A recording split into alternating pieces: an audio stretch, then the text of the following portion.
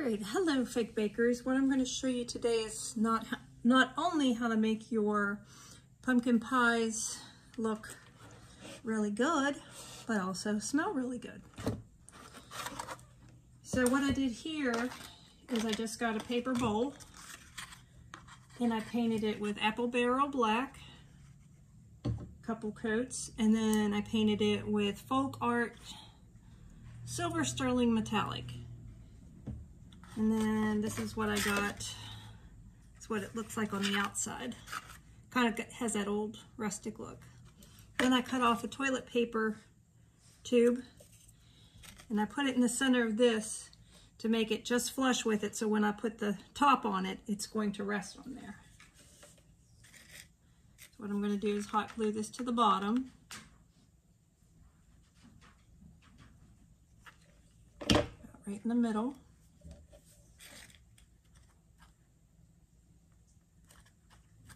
Okay, next I got a piece of thin cardboard and cut a circle just to cover the inner rim of the pie pan, just so it fits like that. But what I'm going to do is I got a little box and I put aluminum foil in it. I'm going to set this on top of an extra sheet of aluminum foil. And what I'm going to do is I've got this candle. I think I got it at Goodwill. It was already burnt down. You're going to do it in one pour. You're going to pour it over your piece of cardboard. And I also painted this with pumpkin orange from apple barrel. So what you're going to do with your oven mitt, do not burn yourself, is one straight pour on this. Make sure it's completely covered. All right. Now while that is drying,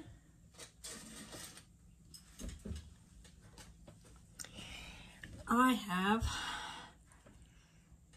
the border for your pie. I bought this at Michael's. It's called Celebrate It Rolling Embosser and Cutter. So what you do is you get your clay, and I colored mine with just a very little bit of classic caramel.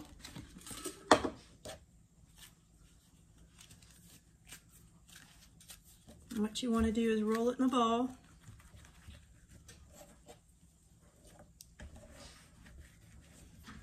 Then roll it in a worm.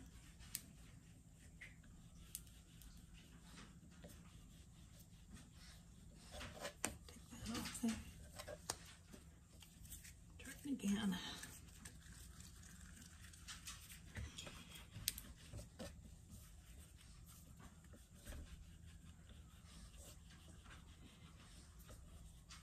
Now, with every new tool that you use for your fake bakes, there's always a learning curve. And it took me a while to figure this one out, but I finally did. I'm just going to do a small one. So you make your worm. You want to make it kind of thick. Just flatten it out about half, not completely flat.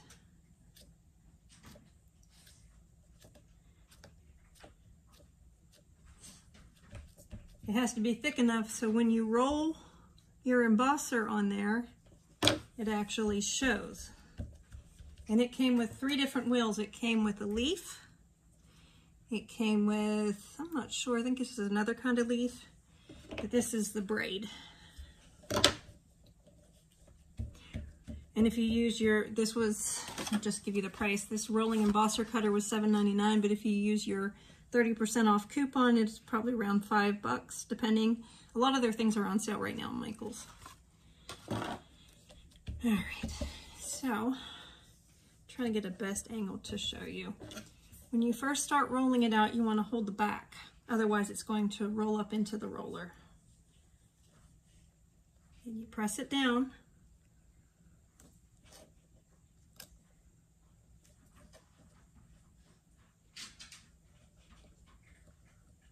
And roll it out. Okay, and it won't cut it for you. So what you just need to do is go in and just trim the edges with your scissors.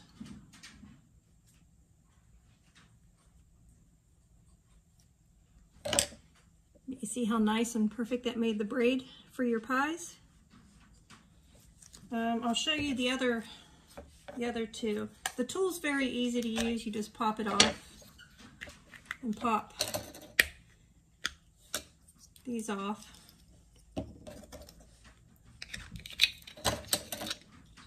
We'll do the leaf. I'll show you what the leaf looks like. It goes on like that, and you just pop it on. Roll it out to a snake.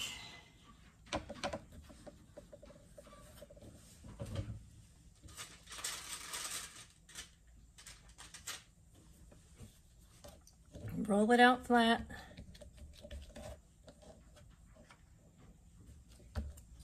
Hold the back. And press it down. Oh, these are little acorns. How pretty that is, little acorns. All right, and then I'll show you the third one.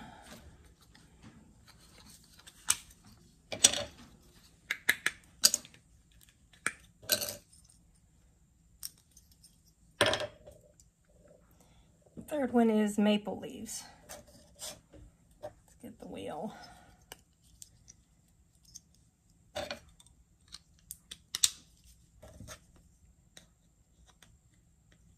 Oh.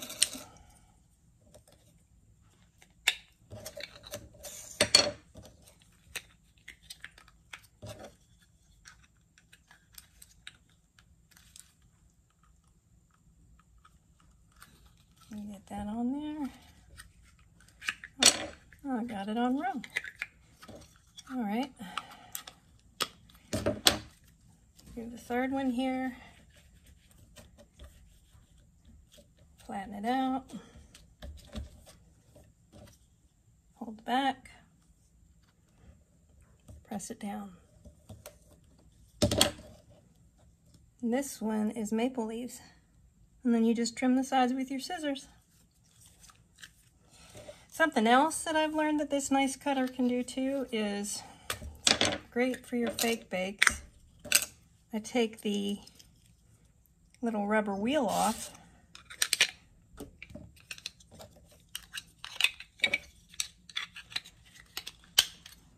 And if you're wanting a nice thin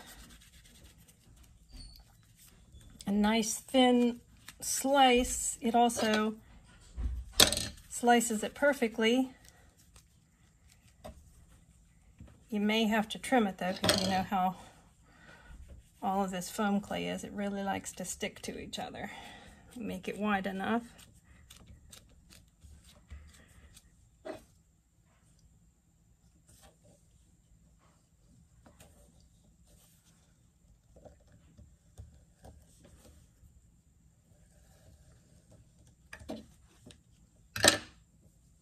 And then just trim off with your scissors the extra, but it makes a nice size slice.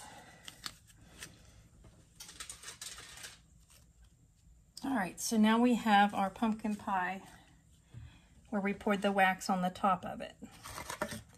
We're going to get our pie pan, and we are going to hot glue the edge.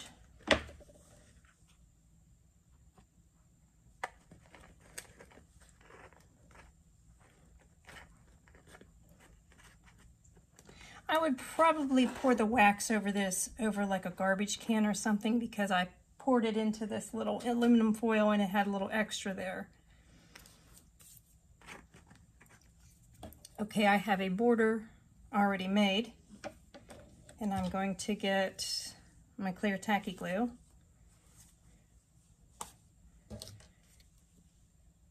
And we're going to put it all the way around.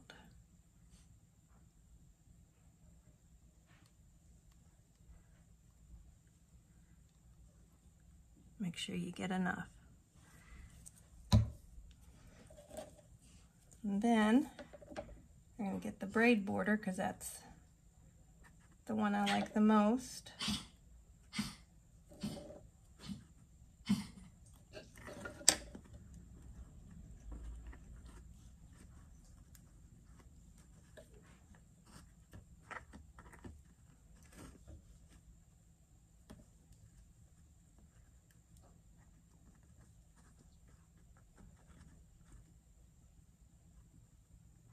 Let me wipe my hands off real quick.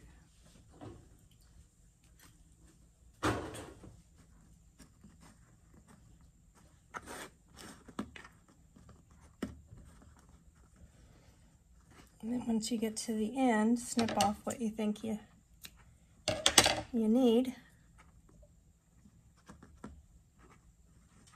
A little bit more.